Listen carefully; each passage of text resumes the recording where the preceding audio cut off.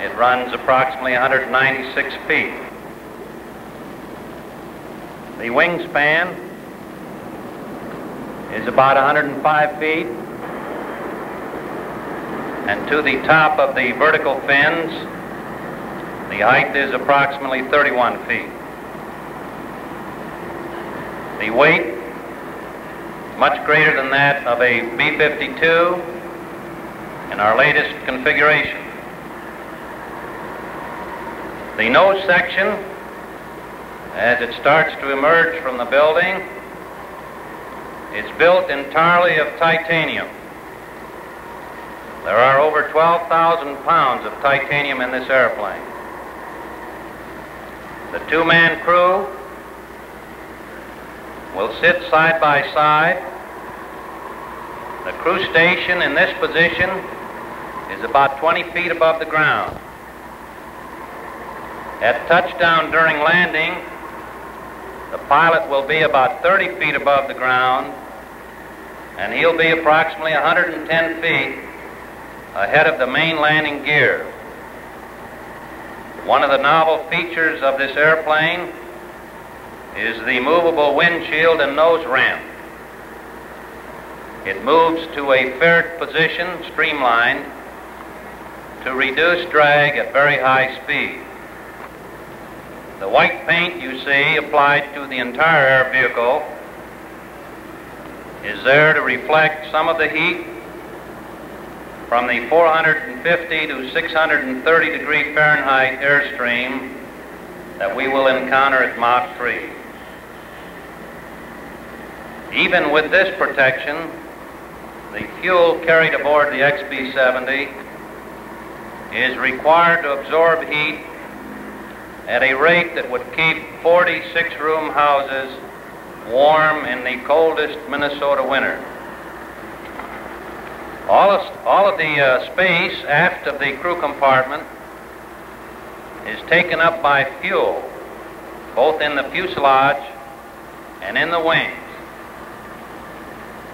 There are no so-called conventional fuel bags or fuel cells in this airplane. The fuel is simply pumped inside the shell of the wing and fuselage structure. So all of that structure had to be absolutely leak-proof. In the inlet duct, each side of the duct provides air to 3 engines. This is one of the longest ducts.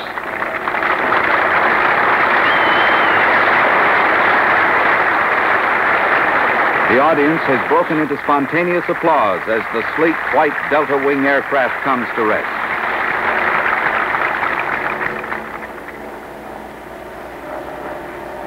The inlet duct is one of the longest ever designed into an airplane. It's approximately 80 feet long. Most of the structure in the wings and fuselage is of stainless steel.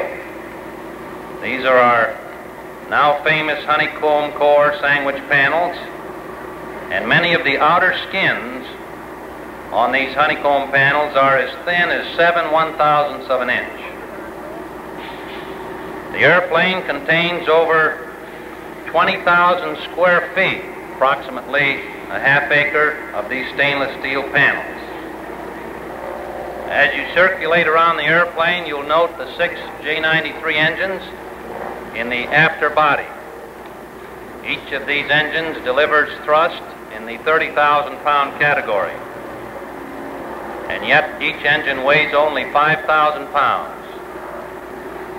One of the novel features of the propulsion subsystem is the capability of continuous afterburner operation in flight.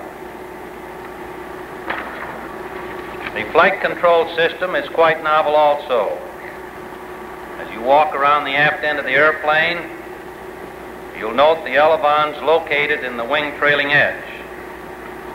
They operate in unison for pitch control and asymmetrically for roll control.